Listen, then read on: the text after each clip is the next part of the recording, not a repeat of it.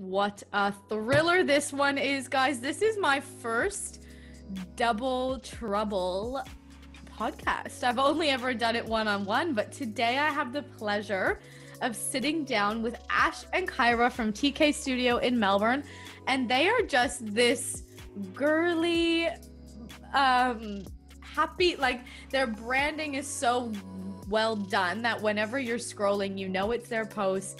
And I think they have started something from the ground up. Literally, they built this salon from a building that was not a salon, did the design, did everything, got the Instagram going. They walk us through all the business stuff. So going to council and costs and fit outs and all kinds of things, how long it took, getting employees. And yeah, I think it's really interesting. I really wanted to know too how it works with having two people, because some of that's four if you're watching on YouTube. I put too many fingers up.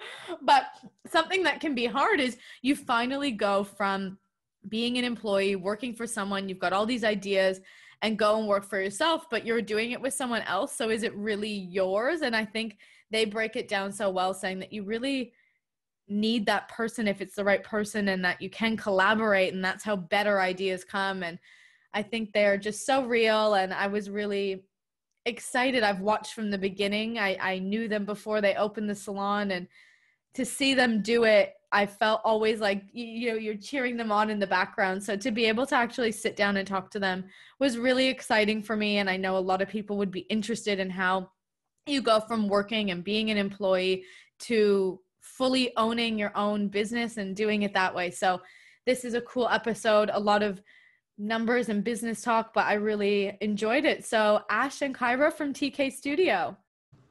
Okay, today I'm sitting down with double trouble. I've never done a double interview before, but I have Ash and Kyra from TKAY Studio, which is so exciting. I wasn't sure how we were going to work out three people, but you've really just nailed it. Yeah.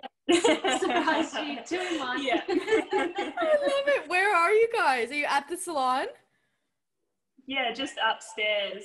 Oh, cool. Love it. Yeah. Well, you guys, I have just been gagging to talk to, and I feel like when you did a live recently talking about the build, I mean, we're all in this situation. So doing the lives has been something that I have found really nice, being able to talk to people and just still get in the hairspace of it. So you guys doing the live, I was like, oh, they're talking about all the things I want to ask them about. I'm like, maybe if they're putting it out there, then they're willing to share. So I was like, I had to slide into your DMs and see if you would chat all things business and build. And because you guys own your own salon here in Melbourne. And yeah, I just really want to pick your brains. Yeah, and I think that sort of thing inspired us to talk about it too, because coming from obviously working for someone else for a long time, no one really talks about opening and how hard it is, or like where to start and what to do. So yeah, we just thought we may as well share it. So yeah, thanks for having us. Yeah, I think it's one of those things that you're like, oh, I'm just a hairdresser. I'm not going to know anything about how to get an accountant, or how to set up a booking system, or how to get a product line, or how to build an actual salon, because you did that. All of those things can be overwhelming and deterring. So I thought if I can create a platform to show as many avenues of what you can do in hairdressing, and that you can do it for yourself, and you don't have to have these corporate backgrounds and university backgrounds, and that there's more than one person normally doing it with you. You're not on your own, and you guys are a perfect example of that, of being the two of you and having each other. So what I would love to just start, and where I kind of go with everyone, is asking how, like, did you always want to be a hairdresser? How did you get into hairdressing? And then we'll dive into everything else. Just a little about you both. I love knowing if people always wanted to be hairdressers, or what the vibe was. Yeah, cool. You go first? Okay. So I never wanted to be a hairdresser ever. I think I did like the work experience. Is that, did you call it that? Yeah, year 10 work experience in a hair salon, and I thought it was awful. I was like, the girls are bitchy, you have to sweep hair, fold foil, like awful. And then I think it was just finding the right environment. I was just getting my hair done in the salon when I was finishing up year 12, and they were like, what are you doing afterwards? I'm like, I don't know. And they said, do you want a job? And I said, sure, because I didn't know what I wanted to do with the rest of my life. But I'd like some money. Yeah. So. I could use a bit of a paycheck. And so, yeah, I just did it. But I ended up falling in love with it. But I think it was definitely the environment. I think I just had gone to a place and been scarred that thought it was like quite a bitchy side to it and that sort of thing. And I wanted to avoid that coming from high school and that sort of thing.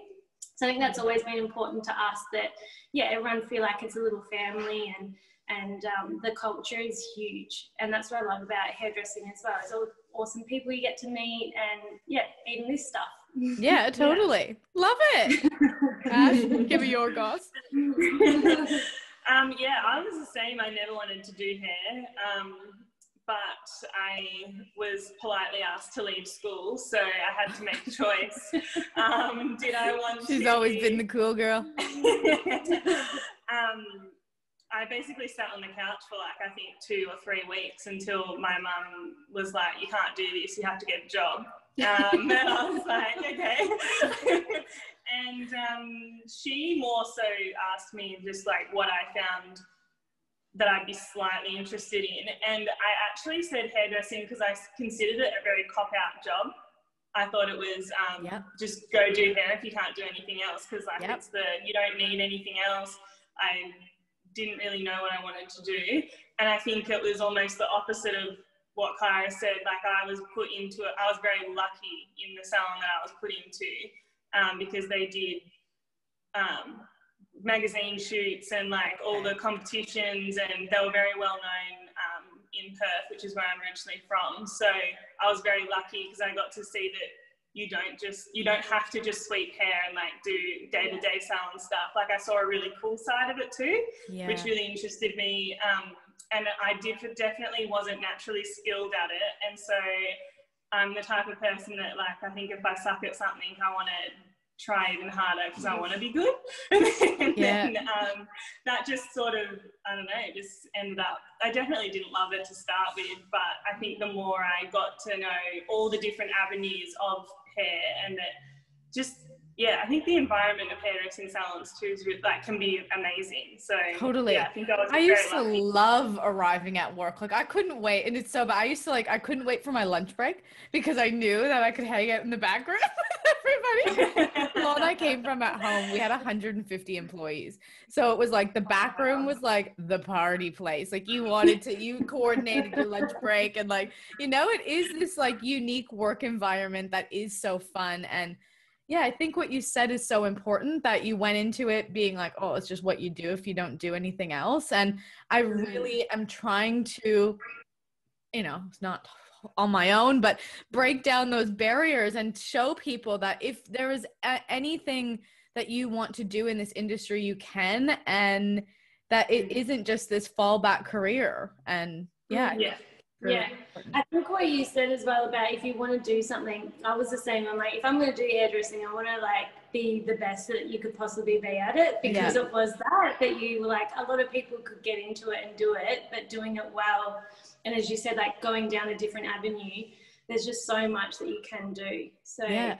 And did you both envision yourselves being salon owners at one point, or when did that kind of happen for you? Like that's never something I've thought of, but then I hear people who like you guys, or I talk to a lot of people who are like, oh god, I would never want to own a salon. Hairdressers are so annoying. And then now look at you both. So when did that change, and how did that change? I don't know. I think it's like a natural progression for anyone. Either like maybe you do dream about it, or you just get to a point where, I think like from working for other people, you always want to like try and like make the environment better and like try and help everyone to make the whole thing better.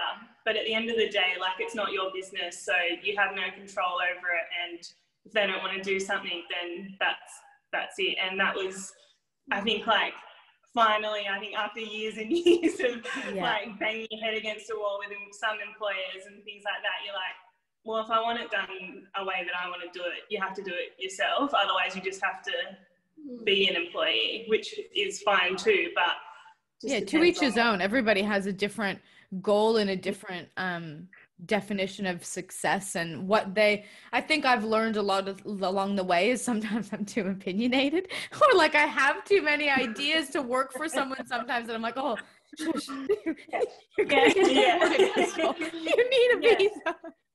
You know, those things can be hard.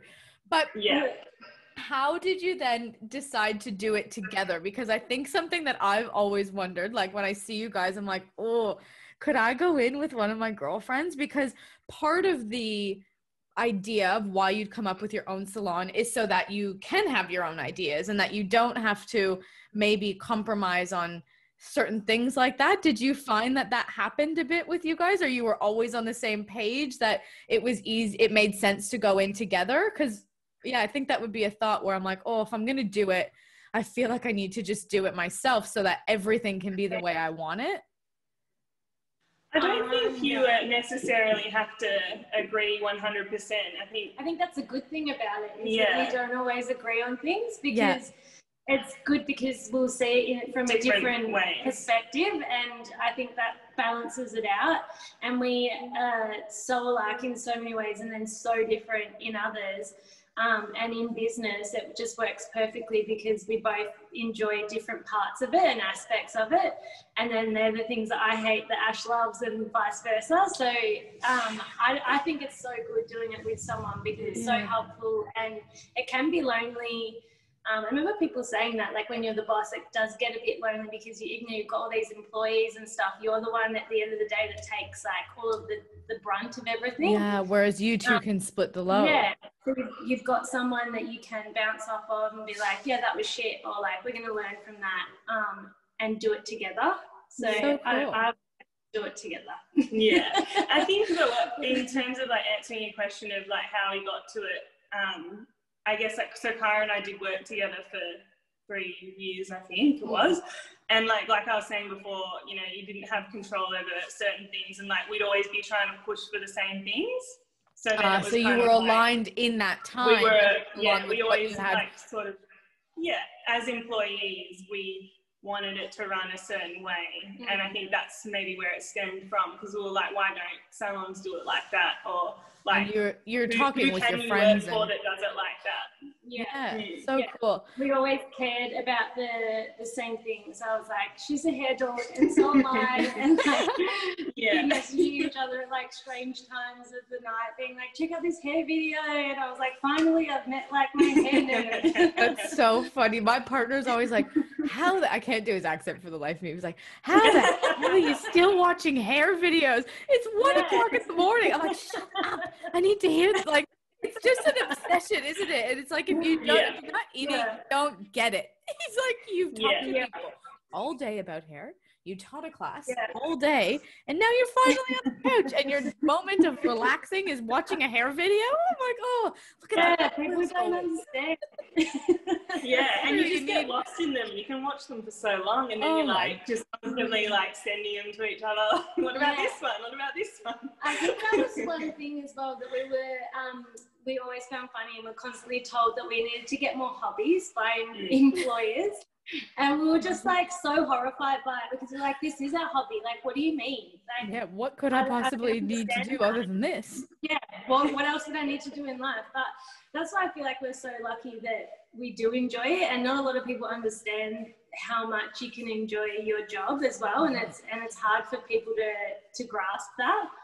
But I knew that we were just both on the same wavelength, and because we knew each other from work as well, it wasn't, you know, as scary from like a friendship point of view, because we knew that we were friends, but we were first time had the same work values. Yeah, that's so cool. So how did you go about coming up with an idea? Like, were you just starting to brainstorm and be like, this is it? Like, I want to go through all of it. Like, how do you pick a location? Do you wish you picked somewhere that was already a salon so that you didn't have to dig your 2 inches deeper or whatever you were talking about with the sinks? Because that seems like an issue. And like, kind of maybe walk us through the beginning, from the birth of the idea to actually getting to where you are with it. Well, it started with I'm pretty sure it was me that sent you the mezzanine place. I sent Kyra a ridiculous beautifully looking warehouse that was huge. It was like 600 square meters. It was very big. And I sent it to her one day, and I must have not been having a very good week at work. And I sent it to her and I was like, how cool would this be as a hair salon? And then she was like, I can't tell if you're being serious or not. And then I think it must have just, from then on, we just actually started looking at commercial real estate. And then we went. Did you get a real estate agent for that? Or do you just look yourselves?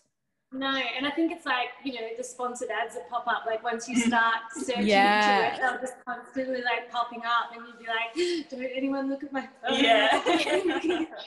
But like, yeah, it did just start as a joke, and then we were both like, are you serious? I don't know, are you? And then we went from there. But I think definitely it's a huge part of it is where you find a spot. For us, it was really important, the area. We wanted to feel like our clientele was around it. And yeah, I think that's really important, where people are going to come from to get to you. Yeah, that was the main thing. Yeah. And so you just start looking at places that are renting. Like, say I'm walking down Chapel Street and there's a place that's available, it says for lease. You just started kind of contacting, and then from stuff that was coming up, and you were just looking for a lease to take over. Yeah, for sure. Yeah. We would drive past places and I'd like whip out my phone and take photos as you're driving past and send it. And that was probably the longest thing that we did, was looking for a building. Okay. And as you mentioned before about a pre-existing salon, I think that's each to their own as well. For us, I just feel like we were starting afresh and really wanted to disconnect from everything and start our own brand. And I just think sometimes with another salon, it might come along with other things as well. Fair enough. Like a clientele base or anything like that you wanted it to be around. That makes sense. Yeah. So how did you start? You go. Yeah, sorry. I just mean like in terms of it being a little bit easier for people if they want to go into that. You're going to have all of your permits set up. It's already registered to be a hair salon. Like, the plumbing, all your fixtures are there, and you can just sort of gut it and start it. So for a cheaper sort of idea, you could definitely go down that path, but it's just what you're wanting to do in terms of your business setup. And did you know that ahead of time? Did you know that that would be cheaper, or you didn't kind of know about the costs either way? You were just doing what you thought? Like, in hindsight, do you wish you'd done it like that maybe, or not? We did get told it'd be cheaper and easier, but we were just brats. We were like, no. I think the biggest part, I think the hardest thing, especially in Melbourne, is finding like anywhere that's pre-existing that has good natural light. Yes. That was like our biggest thing, was like that we found, obviously with the big boom of social media and like where we worked in the past, to try and find somewhere in the salon that had good lighting was sometimes just impossible. Yeah. And we also have makeup as a part of the business, and so that's like a huge thing for them as well and their clients. So that was hard, because I find maybe it's just the way that the old buildings are built, but they are quite narrow and long, and so took us longer. But yeah, Kyra's husband is a tradie of everything, so we were very lucky. You've got yourself one of those guys. And so he definitely told us that of finding a hair salon, a pre-existing one would be cheaper, and we wouldn't have taken on this building if it wasn't for him, because he found he saw something that we didn't necessarily see. All we saw was all I saw was like where we're sitting right now upstairs is beautiful, and it had a big window, holes in walls that he said could turn into windows. So I think we were just like, well, the light's here and it's big for us to grow, but we were very lucky to have him to help us. That's so cool. I don't think we ever would have taken it otherwise. Yeah, we probably maybe would have started a little smaller, but like it's 2-story. It's got another room upstairs. It's quite a big building. I think it's just under 200 square, and then we've got a courtyard and stuff, but it's kind of all in different parts. So we just sort of renovated it as we went. We got in downstairs, and then while we were downstairs, we renovated the upstairs. So you could still be generating a profit or having having income coming in to help you then do that. That's cool. Yeah. So, I mean, they were full on, like, it feels like a lot longer, but then also really quick. But it was probably about a year from when we first started looking at this place to when we actually got in and opened. Wow. So walk us maybe through that. Like, had you been just saving for, like, if you knew, because obviously you were employed, so it's like maybe you were getting a paycheck, or had you resigned and then you had a year off, or you'd saved, or how do you kind of, as a hairdresser or somebody, like, budget for that? Or did you not? And you're like, I just have a lot of loans now. Like, what's the situation? Well, I guess, like, realistically at the end of the day, and this is what I think is the hardest thing, is that people do want to move on sometimes, and either to another employer or to open their own. And financially, first of all, you're not going to get a loan from a bank if you've got no job. And secondly, you need the income. So I know, like, it's kind of like, I think that's the biggest deterrent for people, is that, like, they don't want to get in trouble, or they don't want to, like, and it is an awful feeling, like, you know, your phone's ringing and you know that it's like either a real estate agent or someone, you're like, can't talk right now, I'm at work. But at the end of the day, you just have to do what's right for you. And yeah, we definitely just started saving as soon as we knew that this was what we wanted to do. And it is true. Like, what are you realistically supposed to do? And at the end of the day, you're working for someone who did the same thing and who had to start somewhere too. So it can be awkward and it can be hard. And I get it is a bit of a, I don't know, uncomfortable or, like, you know, situation, but you have to do what makes you happy. Yeah. And I think it's really common now. Like, I know we are really close still with Jay Edwards, and he always says that it's like the most flattering, like, compliment that someone goes on to do their own salon. They're not going to work anywhere else. Like, they've reached the top and then they've gone, and you've taught them enough for them to be able to have the skill set to go and do that. Yeah, I think that's really important. Like we've both spoken with our employers, and we've always treated everywhere that we work like our own, and wanted to just sort of take it to that next level, and knew that that wasn't for us, so we'll just go and do it on our own. So I think it's not for everyone, because it's hard work, but if you're the kind of person that is last to leave, first in, like you're always doing, you know, extra shoots and competitions and all of that stuff, and it is your life, then you just have that personality naturally to be like, all right, cool, what's next? So for us, it wasn't as hard from that side of it, but it's a lot of work. Like, we were doing huge hour weeks, plus trying to build the salon still, plus working another job.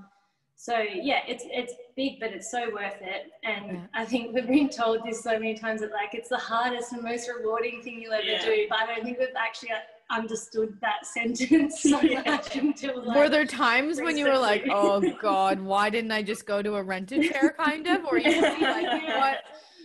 But it is, like, it still gets that awesome feeling, like when you open the door and you're like, we made this, like, this is fucking cool.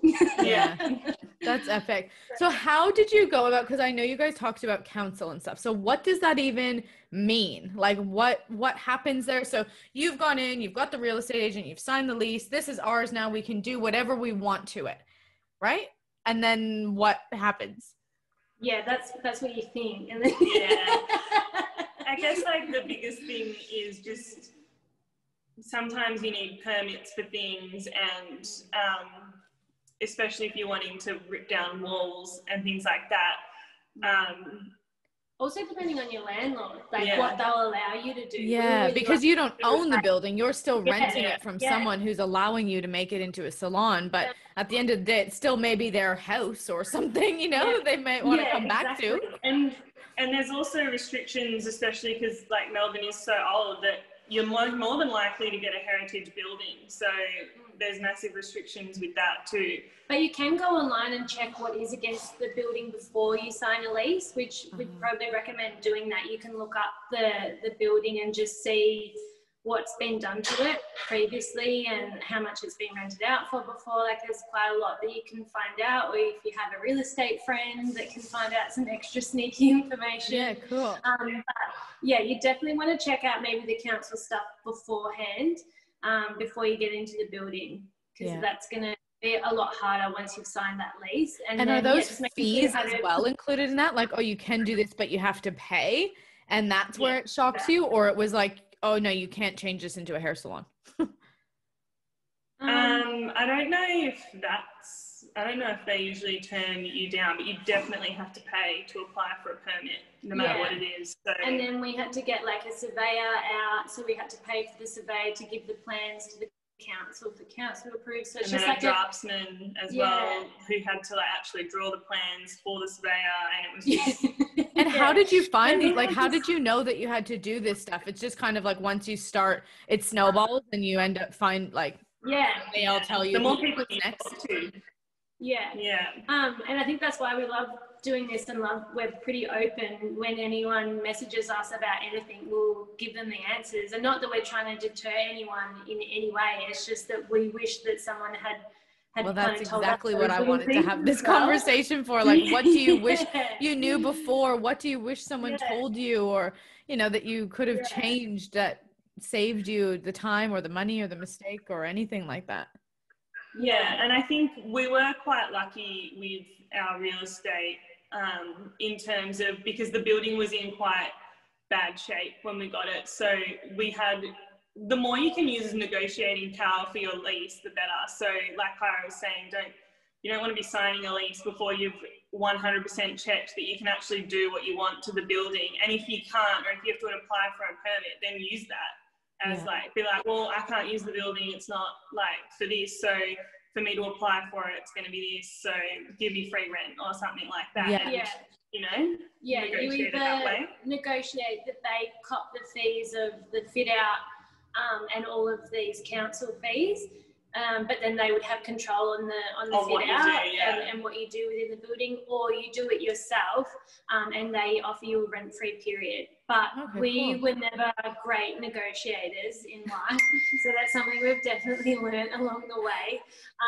And now we have no problems just being like, well, can you give us a better deal? And I'm just like, I hear myself saying it, I'm like, but shocking, but it's true. I'm that person. I'm the one being like, I'm not paying $5 more for the high-speed internet. I'm stuck at home. You should be accommodating me. Like, you know, I'm that person. So that's funny to know. We were like, we'll pay you double, like, just to avoid all of this awkwardness. But I think, we spent lots of time, like, actually going into the council. I found that that's a better way to get things done, is that we used to just sit there and be like, we're not leaving until you talk to us. If you go on the phone, they'll just put you onto loads of people. So, but I feel also the more questions that you ask, the more things you can open up. So you're best to just sort of, what is it? I think let's ask for forgiveness, not permission. Yeah, and that's probably the biggest lesson we've learned with council, is because the more you get into because the idea is, you'd think that the council is there because they want to make everything safe and great and good for all the buildings. And you think that, like, doing the right thing, that they would be supportive of that. But I actually think that they just want to catch you out in things that you're trying to do that aren't right. So they ask you sneaky questions to try and get different answers from you. And then they'll be like, but you just said blah, blah, blah. Like, about what? About putting in your sinks and being like, oh, no, you can't have sinks, or like... Yeah, like anything, especially like nowadays with disabled access and things like that, can really trigger things. And then they're like, oh, but you can't do that because it's a heritage building, but then also you have to have it. So it's like, you're just better off not actually speaking to them at all. I think just as long as your salon, like the building, you can do hair or whatever it is that you're wanting to do, as long as that part is done, I would avoid. And then just before you open, you get like a health and safety sort of check. So they come through and they check that you've got all of like your smoke alarms and sprinklers and emergency lights. We didn't know what they were. So like if the building goes down, they're all still showing, but just like your safety. I do know what that is. We're like, what are those cute little lights there? That's not going to work for our lighting. That side of things, you definitely do that, and you do have to call them and get them in before you open. But to be honest, like when that lady came in, she was awesome. Like she wasn't really helpful. Like, and you have common sense too. Like, you know that you're not going to wash your colour bowls in the same sink that you wash the dishes in. Like, you know, like it's just normal things that you would you would do anyway. Yeah. Cool. So then how did you start going? Is there like salon shops, like, and coming up with the design? Like, I think your branding, and I want to get into that too, but your branding and your vision for the salon is so obvious that it's yours. And when you look on the Instagram and all of that, like, how were you able to then take that vision and put it to life, and the cost of all of that? That's good to know. Yes. I guess maybe we talk about the budget side of things from the beginning, because that was a big eye-opener for us. Because I guess like a big question people ask is like, how much money did you know you needed to have? And I think we more so started with like, well, how much can we get? Yeah. And there obviously being three of us from the beginning, so we were like, well, how much will we have from all three of us? What do we know that we can all save for or have? Or if you're on your own, like, what do I know that I can loan or anything like that? And then kind of work backwards from there with either your accountant or my stepdad is an accountant, so he helped us out a bit from the beginning. So it's not like you need an accountant who specifically works for hairdressers or salons or something. It's just any accountant can do this for you. Yeah, and I feel like you'd best to go with someone's personality that you click with than like just going from skill level, because I feel like you need to be on the same page and someone that you can just call up and be like, hey, what do I do here? Because that would be a really confusing part of that. Yeah. Like, you never have had to really do that before, and then to dive into it and also have other people's wages and things that and it's something you don't want to mess up, like when you've got the ATO and like super and all of that kind of thing. You want to make sure you've got that right from the beginning, so that's definitely a good investment that you need to put in your budget. We would recommend like bookkeeper and accountant, as when you open, you want to put as much time and energy into bringing the clients in and doing some hairs we're good at, so like stick to your strengths. And I think you can always come back to it too, like Kyra and I are doing that now, like we've let it back over. To kind of gone back over that, but at the beginning you are so just, you're 100%, everything needs to go into your clients and making sure that you've still got people that want to come in and know where you are and all that sort of thing. So it is definitely, like, I would recommend allowing a little bit extra for a bookkeeper and an accountant just for the beginning, so you can work, they'll tell you how things work, and they explain things to you. They're not just like, they don't just take over and do it, which is like what I always just thought that's what they would do because they get paid for it, but they do tell you like how to do things and like how much money you should have in the bank at all times and what you should allow for and things like that. So I think budget wise, we just started sourcing what we needed, like what was the average price for like a basin chair and how many we were going to need, and then how many chairs are we going to have, and like how much are our chairs. And it sounds like really basic, but I feel like that's just where it's not like, it sounds like it is, but it's because there's so many things that you need to know. It's not like you just need to be like, okay, how many chairs do I need? How do I need a counter? Blah, blah, blah, blah. It's like, there's so many other things, but that's what's really cool about what you just said, that the bookkeeper is going to teach you, if you have the right one or something, they're going to teach you how to do it so you can do it yourself. And I think something that you learn is what you learn along the way, you know, like you don't have to know it all. I'm quite diligent that, but I would feel like, oh, I have to have a course on this, and I'd have to have done all my research and watched all these videos, and, you know, but you do figure it out as you go. And I think having another 100%. helpful. Yeah, and knowing that no one knows what the hell they're doing. Yeah. Like, you think that everyone did before they got into it, but everyone's just winging it and seeing what happens. And I think that was the main thing. Everyone's like, we didn't have a business coach. Like, we've made some mistakes, but we've learned from them. And I think you don't just take on board what someone says until you've lived through it. So now we're like, okay, we won't do that again. Yeah. But we did have help from a designer. Okay, cool.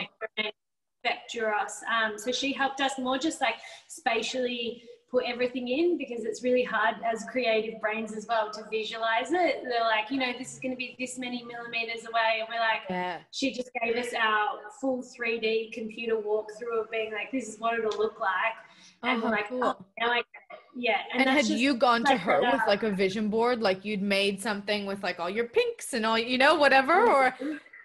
We had a Pinterest page, but it was very random. Like it wasn't, yeah, it was quite random. Like sometimes it looked industrial and then the next minute it wasn't. So and I think that's why we knew we needed help, because there was 3 of us. We all like, you know, have got a bit of a clue, but it was nice for someone to just come in and be like, this is what's going to be cool, it'll last longer.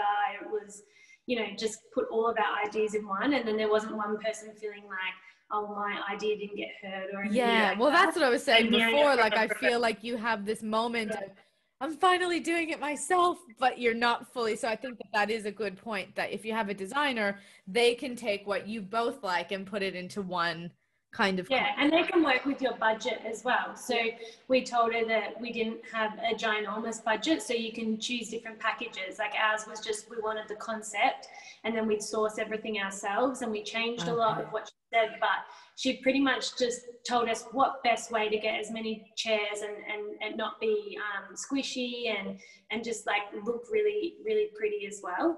And then we sort of just sourced everything from price point after that. Yeah, and she just kind of found like a few pieces that she was like, I really like this at the moment, like you should check this out.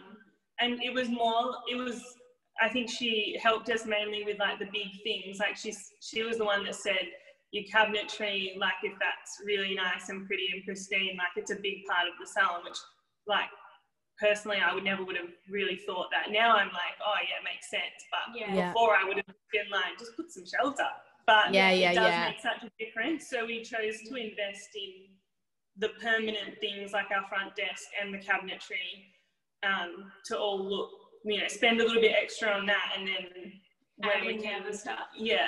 And we've changed stuff as we've gone. Like we've got things in there, like our colour table, we've changed that. We've changed over our chairs. So as we've sort of started to get into it and make a bit more, and we've invested back into the business again. So cool. You can still open it up and just have your main things, and then once you get into it, you can always. I think that's hard. You go. Yeah.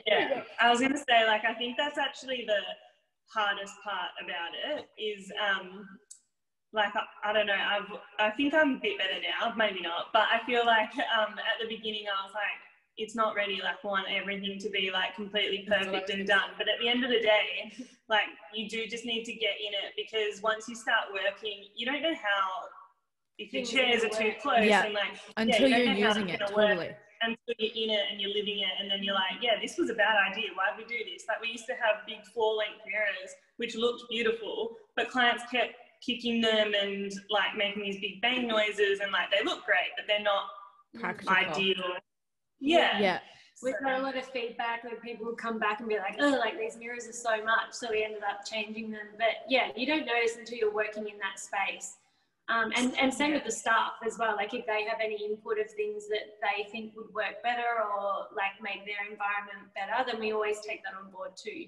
That's so nice. So speaking of staff, that can be an interesting one too. Like how did you go about getting staff? Like did you open just the two of you and you were going to operate as yourselves and then people started applying, or did you know you needed staff from the beginning? But also if you just have put a lot of money out, how do you then have money to be paying people is what I've thought all the time. Like how can I pay someone if I can't pay myself? Well, I think that's something that needs to be in your budget from the beginning as well, like how you're going to go about it. Do you want to set it up for staff, or do you want to be the one putting in all of the hours? So for us, we got peanuts and then worked our little tushes off. So we were in here like every hour of every day, pretty much. We did 6 days from 10 to 9, and then all the other stuff we're doing on the other days. So for us, we did it that way. I don't know if there's a right or wrong way, but we invested more in the fit out of the salon than putting that into staff straight away. But also we wanted to really make sure the brand was what we wanted when we opened, and making sure that we were the faces of that, and we'd set sort of the culture before we introduced people. Yeah. And we were still figuring out what the hell we were doing. We kept thinking someone was going to come in and be like, can you leave? Like, what did you think you were doing? Trying to like open the business. Yeah. That's so funny. Yeah. And talking about branding, like how did that happen? Like, because I know, Ash, you do the social media, correct? Yeah. And is that something that you were always good at? Did you take a course? Because I think, yeah, it's very well branded. I always know when I'm scrolling and it's your stuff and coming up with a culture to get stuff in. Like, how do you go about all of that? Oh, like, I think sitting here now, it's like, oh, we have great staff, but we definitely made some mistakes along the way with hiring, and I think always trust your gut. Yeah. People tell you that and you're like, oh, but we never thought we would rush into anything, and we never did rush into any staff members, but I think being a small team, you know pretty soon on if someone's not the right fit. Yeah. And you kind of have got to learn that along the way as well. But I think the branding started with the front desk because it was pink marble that was sourced from our designer, and then Ash has just like run with it and done such a great job. She basically just gave us like did we have a sample of that? Oh, just a photo. Yeah. We had either a photo or a sample, and she was like, go check out this marble, like I really like it, I think it'll be great for us front desk. And we all went to that random factory where they had the big slabs of it. It was so like in the middle of nowhere with these slabs in there, and like you had to like wait outside while they like geared up, and then you like went in and had to look at it, and then we saw it and we're like, cool, we'll just take a photo of this, and everything, all the pink sort of stemmed from that. Okay, that was the first image on the Instagram, which is like a close-up of the marble. Yeah. So I think it just sort of, none of us liked pink. Because I was going to say, like, it doesn't fully strike me as your vibe right away.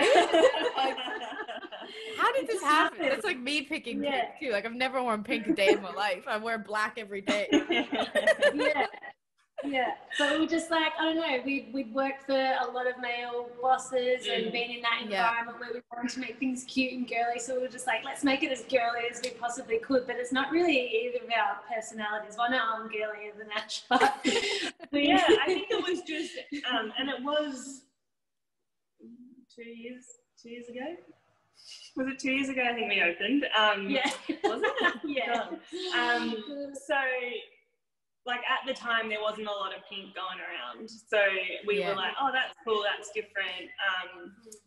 And we just loved the marble, and we just kind of ran with it, so that's sort of how it stemmed from that. So that's why I think a designer is good, because it's kind of their job to look at what's coming in and what's like happening next with trends and things like that, so they'll, if you're unsure on like a color palette or things like that, they can really help steer you in a direction that is a bit different, and so that you're not copying other people directly as well, because we were always a bit mindful of that too. Like, we don't want to be exactly like other stealing people. Somebody else's ideas, or yeah.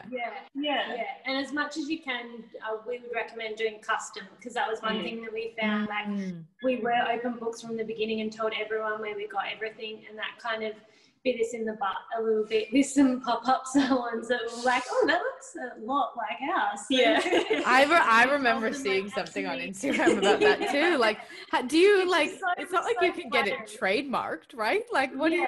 No. And it is, at the end of the day, it's a compliment, but it was just, you put so much time and energy into sourcing stuff that, I would recommend that maybe that you do custom stuff. Like, our colour tables custom made, and our mirrors were, and that sort of thing. So just starting from that. But in terms of your social media, how do you think of all that stuff? You veered off the it just comes to you. Because I'm always looking at being like, that's so cute, how did you think of that? I think your stories are really good. You're good at putting like the right little like gift thing in the right place. I spend 90% of my time finding new gifts. It's like my joy in life. Yeah. I don't know. We just, I mean, in terms of like, you asked if we done any courses, then like especially over lockdown, I've been trying to learn more. And now that I've got more time, totally. But I just spend a lot of unhealthy time on social media. But I really enjoy it. Our last salon as well, she would run the social media, tried to get them into social media a bit more. Yeah. And when we opened, your partner at the time is big in social media, so he helped us a lot with some stuff at the beginning as well. Yeah. And do you feel like that was a really important thing for attracting new clients to your salon, or did a lot of your clients follow you anyway, or was that something that really helped? Because you seem to have a lot of followers right off the bat and have, you know, that kind of social media backing you. Was that something that was important or necessary? I think there's always, I think this kind of almost answers the whole thing about employers taking people's social media. I think there's always going to be those clients that will track you down no matter where you go. Like, and they're not necessarily on social media. And I have like the world's hardest last name. So, oh my God. Do you know I specifically didn't say your last names? I was going to text you and be like, could you send me an audio recording of your last name, please? I'm just going to say Ash and Kyra. So, you know, there's clients that they're going to find you no matter where you go. So, but then on the same token, like, I think social media is everything. The more you can, and we're big, massive believers in putting out what we want to come in. Anyone that's looked at our socials, you don't see a lot of intense blondes and things. Anything that we don't enjoy doing, we just don't post it. Because it's just not who we are. Yeah, why am I going to post that really great scalp lightener that I did and it looked great, but I don't want that in my chair every day. So I exactly. Agree. And then if you love doing them, post them all the time. So I think that was a huge learning thing for me, because obviously I've done the comp work and all of the crazy hairdos, but it didn't come natural to me, and it wasn't something like, even though it was a great experience, it wasn't something that I really enjoyed doing. I feel really lucky to have done that, but I actually just like beautiful hair. And I remember Ash was like, well, stop posting that stuff, and I'm like, yeah, I should. Okay. But we were asked by our last employees. I know Ash had to give her Instagram account back, and then I wiped mine as well. So, would you do that now with your stuff? Why do you think that that's something that employers do? Like, at the end of the day, to me, I'm like, isn't it my work? I did that hair. I took that photo. It doesn't have your name. Why is that? Or do you agree and you're like, yeah, we would do that for our staff too because of this? I'm more it's still something that I think is a case-by-case situation. I think when it comes to contracts, employers want to put it in there for worst-case scenarios so that they can say, well, you signed this contract, so there you go. Yeah. I was more than happy to hand mine over because, like, I left on really good terms. Like, personally, I just think, like, you'll be able to just start another one. Like, it's not hard. And it was a whole new brand as well, us starting. Like, you're still going to have photos that are in that salon. And I think that's where, like, it comes from. Like, personally, like, we take all our pictures at the front and TK's in the background. I guess that's the difference of going from being you guys and opening your own salon, whereas I've, say, changed salons. Like, I'm still working for someone. And I still, like, the brand isn't maybe changing. It's still my vibe. So I get that probably would be, if I was doing my own thing, I probably would want to do that too. Yeah, for sure. And I think a lot of them, if they've given you the Instagram from the beginning, like the girls have their own personal Instagram, but then we also started TK1 when they start here. So even if they have, so say I come to you and I have my own Instagram, I have to make a TK one? Is that the point of it, or I would keep? You don't have to, but you'd have to wipe all your photos. Yeah. And start again. Which is hard because we put so much time into exactly what you said. You spend all your time doing that, and it's hard. And that's the thing, like, so a lot of the girls will still have their own one, and then they'll have a different one just because it's a completely different vibe and brand, and I think, and different branding, and they're constantly getting help with it, and they can still have a lot of their personality on there, and that's the main thing as well. We don't want it to be like culty that you have to have it a certain way, but also then when they come and go, they've still got their other Instagram, and hopefully they're staying with us, but they'll also have that as their lookbook. But I also feel as an employee, I was pretty happy to wipe mine because it was like a fresh start for me. And to be honest as well, like I was doing a lot of clients really quickly in and out, and so I was able to spend a lot more time with people, take better pictures, and put more effort into them. So I was looking back at those photos being like, those don't even compare to what I'm doing now. Because the only thing I've thought is like, say I left and in the background was my old salon or something, people are still seeing it, so maybe they're still like, oh, like I'm gonna go back there, that's where she came. Like I'm still promoting your brand a little bit, like is that good? But I guess it goes so many ways, it's so hard to control now, isn't it? And that's the thing, I think it was so unclear that it wasn't in any contracts. Like it wasn't in my contract, but that was just asked of me, and I was the same. Like we ended up leaving on good terms, and then we've had chats with them since, and that sort of thing.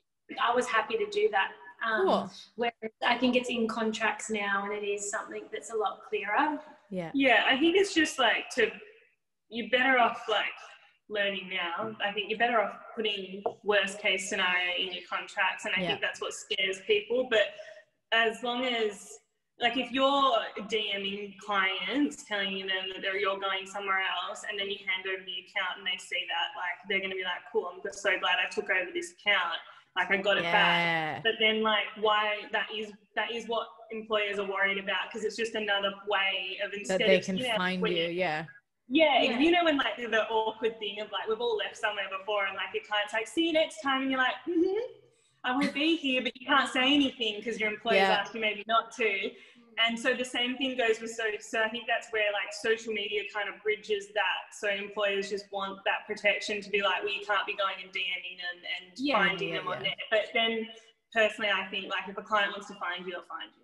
Yeah, and they ended up contacting us and being like, can we give out your email, because there's so many of your diehard clients that we just like, we can't make them happy, and they are yours. Or that's so nice. They come from a previous salon and that sort of thing. So I think if you do the right thing, it'll always come back to you. We didn't contact any of our clients. And to be honest, it's kind of nice in that it's a different environment. They might not like it here either, or like your new salon working. So you might create even better clients, or you know, more of a different style as you've changed as well since there. And I think that's another thing too, is that like depending on where you work, but a lot of the time like those clients, if they haven't followed you from one to the other, but if you've gotten that client from that salon, they might just want to go to that salon. That's exactly what I mean? Like, and especially in this day and age, like, you know, some people just go there for the selfie at the end because they want to be seen there, and that's totally fine.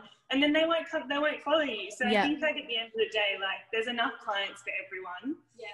That there's no need to be nasty about it, because at the end of the day, like I'm sure clients came to us and were like, this place is so chill. Like we wanted it chilled, and like for those that don't know, we do all of our stuff one-on-one. So when we've kind of done that from the beginning, like we see them from the beginning to the end. Some clients probably don't like that. They maybe like to talk to the apprentice and talk to all these have different people and they like the really hustle and bustle and and they might come here and be like, this place is boring as hell. But because you've come from busy, chaotic places. That's always what I've been in. Like I said, my salon before was 150 staff members in one building. Like it was hectic. So to go to that. Which you said, like, it's huge, it's fun, it's like, but the older that you get as well, not that we're old, but in hairdressing you kind of are a bit older. It's just like, how much can my body also put up with this before it starts to break down and become a hunchback with no wrists? So it's like, you've got to kind of make that decision for your own body as well, because I mean that's something that's not really taught in apprenticeships. How to look after yourself and your mental health as well, and I think that's a huge thing as hairdressers that hopefully will be brought into the apprenticeship program. I love it. And so as we kind of wrap up and get, you know, I think that we've covered a lot of things, and yet I really appreciate how open you are with it. But are you so happy you did it? And I want to know when you finally were like, Yes, the money. Like, this is how, like, you know, was there a point where you started being like, this is more profitable? Or is it just the fact that you can do it yourself? You have your own space, your own place, and that gives you that happiness that it's kind of balanced in that way? Yeah, I mean, we're still only 2 years in and we've been closed for 3 months. So I guess, like, in terms of, I think it's just nice to have your own place. Like, I think we're just at that stage where it's just, we've got a really great team. It's nice just to, come and be like, we've created this and it's like where you want to be, which is why we want it to be open. Yeah. I think if you're wanting to do it for the money side of it, which I think as an employee you don't always see all of the behind the scenes, and you can sort of bottle things up and become a little bit bitter and be like, well, why are you not here? And they're probably doing a billion other things for the salon. But I think if it is for just profit, know that you're probably not going to get a return for at least 2 years. Plus what you're going to do prior to that as well. So and even longer if you're going to start with more staff and so just depending on how quickly you want to build it. But if it is just to like make some cashola, then maybe go and rent a chair. And that's what I had heard from a lot of the other people, you know, that I've been talking to. I'm talking to somebody who does rent or who does do a build, and everybody who's done a build has said that, like, it's more that you can do it for yourself, and you're in it for the long haul when you're doing it that way, and it is so rewarding, but that it does make you appreciate your previous employer and the hidden costs of tax and super and all these things that you don't think about being paid into as an employer now. For sure. And it definitely is worth it every minute. Like, there's no way I could go back to being an employee again after doing it. And it is definitely worth it. I know that we've like said a lot of things that I'm like, this is bad, but like we genuinely, like, now that we've got to here, I think the pandemic and sitting at home and not being able to do what we love was maybe an aha sort of moment, being like, we did the right thing. It shows you that you love your career when you're forced to be off and you can't wait to go back. Like, people don't understand that I'm like, when can we go back? Like, what day? Like, you know, I'm dying. My situation is completely different to everybody else too, so I'm dying to go back for a bit of a paycheck. But, you know, it's just it is crazy that, and I feel very fortunate and grateful that I am looking forward to going back, and you guys would feel the same. Exactly. But definitely worth every minute of it. But if it is for some fast money, then it's probably not the path, it's the long haul for it. But I think just having that time to reflect, because we hadn't really stopped since we built and then opened, but just sort of hit the ground running. So having this time to sit has given you more time to reflect and know that it is pretty cool what we've done. But and even you asking us on this, it's like, oh, like, you want to know what we have to say. It's so funny.